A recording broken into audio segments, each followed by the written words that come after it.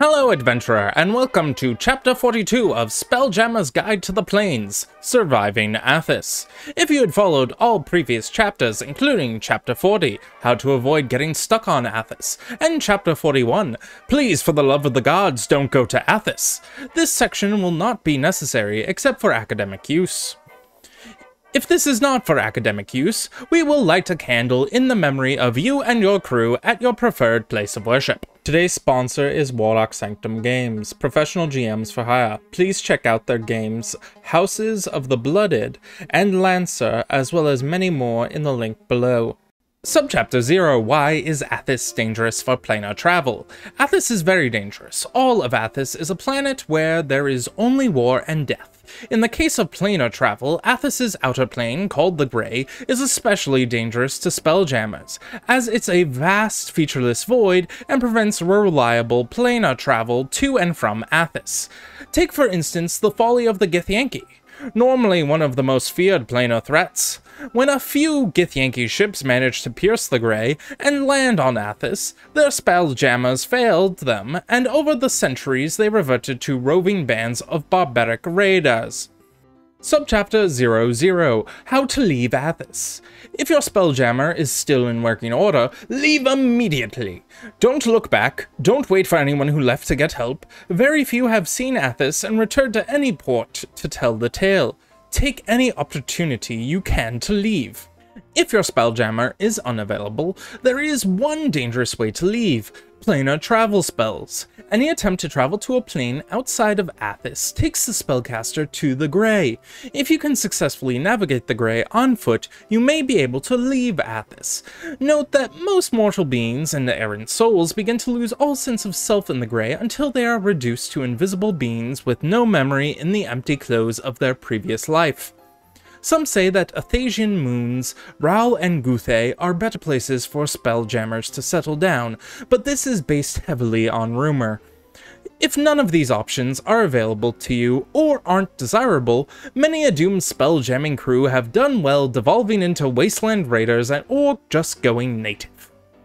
Step number 1 to surviving Athas. Assess your surroundings. The easiest way to determine if you are indeed on Athas is to have a cleric or paladin try to use any of their divine powers.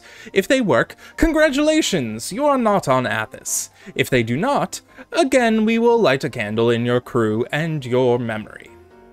The second easiest but most dangerous way to confirm that you are on Athas is to have an arcane spellcaster cast a spell.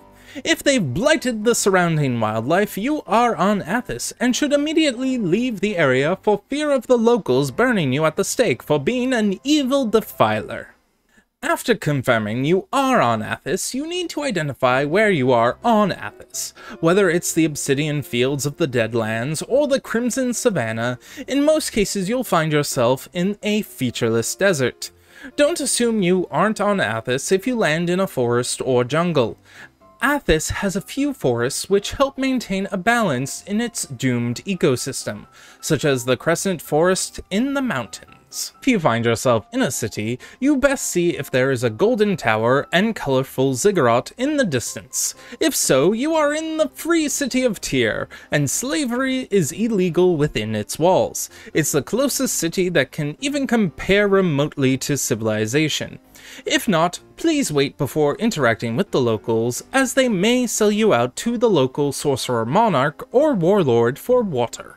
Step 2 to surviving Athas. Assess yourself. Equipment. Metal is rare on Athas. Keep all precious metals hidden in a safe place, as it is mainly used by noblemen. Gold coinage is replaced with ceramic coins. Weapons and armor are not made of iron or steel, instead they are made from bone, stone, and wood, and other salvaged items. Most light armor comprises of leather and animal hide. Many a planar traveler's tale has ended on Athas for inadvertently flaunting material wealth. Since magic is highly detrimental to the environment, magic items too should be concealed, unless they are psionic in nature. Race. Many Athasian races are regarded quite differently than in other places like Eberron and Faerun. If you are a human in a human city, huzzah, you will not immediately be looked down upon. If you are an elf, you will be considered untrustworthy and likely to be a bandit or a con artist. If you are a dwarf, assess if you have hair, a beard, or any other body hair. If you do, you can easily get a job as a hairy dwarf in a traveling freak show on Athas, as all dwarves are completely hairless here. If you wish to blend in, it is recommended to remove all hair. This may be against your culture and heritage, but on Athas you don't have that anymore. If you are a halfling, you will be considered uncivilized and possibly a cannibal. Do not eat at halfling feasts. If you are a half-elf, be ready for a lot of hate and xenophobia, as Athasians are not usually open to human and elf relations. The following races were killed off in a genocidal war, and as such it is recommended that you say you are just a desert mutant instead to avoid complications. Kobolds, ogres, trolls, orcs, gnomes, wemmick, pixies, goblins, and tari. While most commoners won't be able to recognize these races, we do ask that you be careful around sorcerer kings and queens because they were the ones who killed these races off in the first place and may not like the idea that they missed a couple. Two common Athasian races that should be mentioned are the four-armed Thri-kreen mantis people, commonly found on Athas. The Thri-kreen are often strong with psionics and experts at navigating the wastes. And moles, half-dwarves, with the height of a human and muscles of a dwarf. They were force-bred as slave gladiators and are extremely adept at surviving Athas's harsh conditions. Class: sorcerers, warlocks, and wizards. Your magic may still work, but be aware that arcane spells are considered dangerous and highly illegal. The only wizards who can openly practice are the sorcerer kings and queens, and their templars who learned magic through study or natural aptitude. Unrestricted magic can easily blight the land and lead Athas further into its climate disaster. If you wish to study non-harmful magics, you can try to learn about preserving magic from the Veiled Alliance, a secret group of freedom fighters against the tyranny of sorcerer kings and defilers.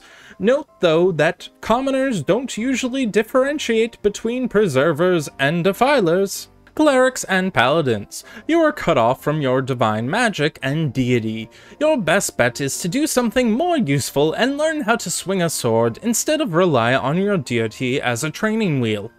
Psionic subclasses. Welcome to the best place to learn psionics. Most commoners are born with a little bit of psionics, but the main draw are the psionic colleges that teach how to master the way of psionics. Since psionics are so common, most commoners understand the difference between using a psionic power versus using a verbal component for a spell.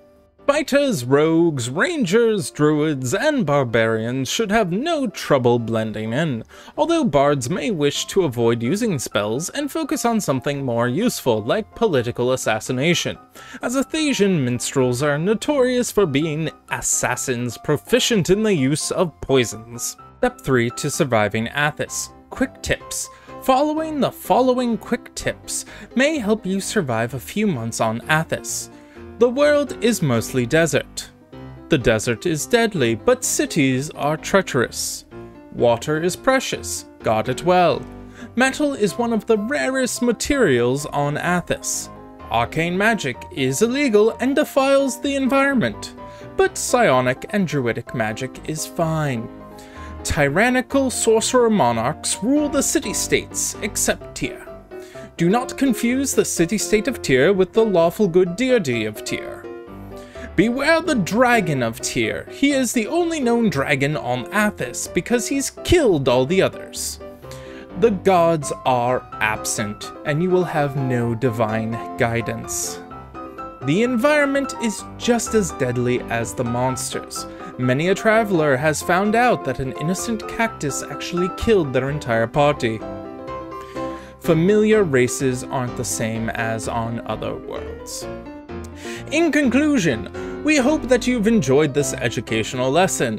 If you are on Athas, we wish you a speedy death and are sorry that your immortal soul will never reach its destined afterlife.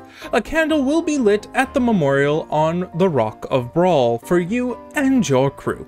Please tip us at our Ko-fi account in the description below if these tips helped you. Additionally, if you'd like to check out more personal D&D stories, please click the sigil next to my head.